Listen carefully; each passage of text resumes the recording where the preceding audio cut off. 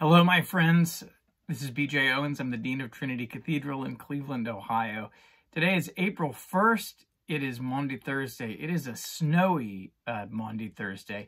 Here, I'll give you just a quick tour of what I'm seeing from outside my window. If you're joining us from somewhere other than Cleveland, that's what it looks like here. It's coincidentally, it's also opening day for baseball. I understand the team is on the road, so they don't have to play in the snow, which is good. We continue Holy Week, and today we begin the Triduum, the series of services, Maundy Thursday, Good Friday, the Great Vigil of Easter, which in many ways are one service, continued as a drama that unfolds over 3 days. This year, we're doing the vigil a little differently than we have in past years. Last year, of course, we had just begun worshiping via live stream and pre-recorded services, and we had just a very stripped-down early morning service for the vigil. We're going to do a more complete vigil over live stream, but we're going to do it on Saturday night. And there are really 2 ways that the vigil can be done. One is early on Sunday morning, and the other is to do it Saturday evening at sundown. That's what we're going to do here, and one is to take advantage of that as a setting, but also one that we hope will allow more people to participate. And I don't just mean those who otherwise would have a hard time getting up early. The vigil is a 6 a.m. experience when we do it on the Sundays. This would allow folks for whom that's a little difficult. Also make it a little bit easier if you wanted to do both the vigil and then participate in Easter services the next day. Or in many cases, if you want to participate, be a part of the Easter Vigil at Trinity, I think it works best when it's a whole lot of different people from a whole lot of different churches coming and celebrating together the one season of Easter. And then we each in our own respective churches celebrate together on Easter morning. There's a lot of possibilities that we open up by doing it. But more importantly, if you've never done the vigil, if you've never been to the vigil, and I know a lot of people haven't, I encourage you to explore it, especially this year while it's available over live stream. It's an ancient service. It's one that was practiced in the early centuries. It was the high point of the Christian year.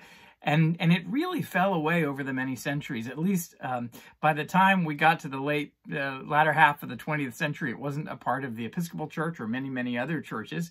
And through scholarship, looking at those earliest liturgies, as well as looking around through ecumenical relationships, seeing what other churches were doing, it unearthed this service, the vigil, and called a return to it. And over the last few generations, we've been recovering this jewel of our worshiping tradition.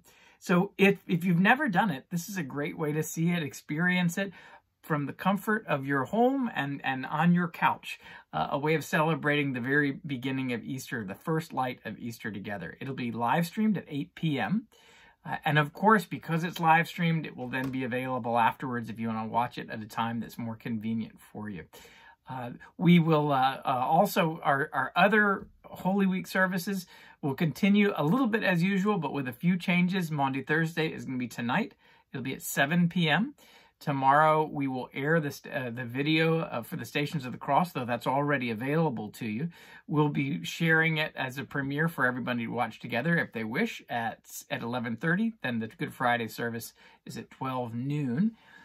And then there'll be the concert, the Good Friday concert tomorrow evening. And if you'd like a link to previous services of the blues services of blues and lamentations, those will be available as well. I'm so grateful to be worshiping with you over the next few days, even though we can't be together, which I miss more and more. And I realize the pain and the heaviness of having this being our second Holy Week and our second Easter apart from one another. Please know that you are in my prayers. We are looking for opportunities when we can gather again safely.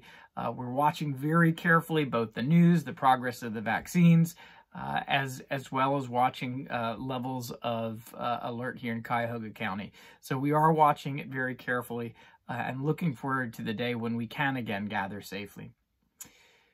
Please join me in prayer. God be with you. Loving God, we offer thanksgiving for your gracious and abiding presence. And in this week of passion, in Holy Week, when we walk alongside you through the most troubling of days and weeks, as we walk with you into the glorious light of the resurrection. We give thanks for that presence, and we ask that you transform and transfigure our hearts. Roll the stone away from our own hearts. Help us to be mindful and aware of your presence, and help us to be vessels of your reconciling, resurrecting presence in the world. Be with us today and always. Amen.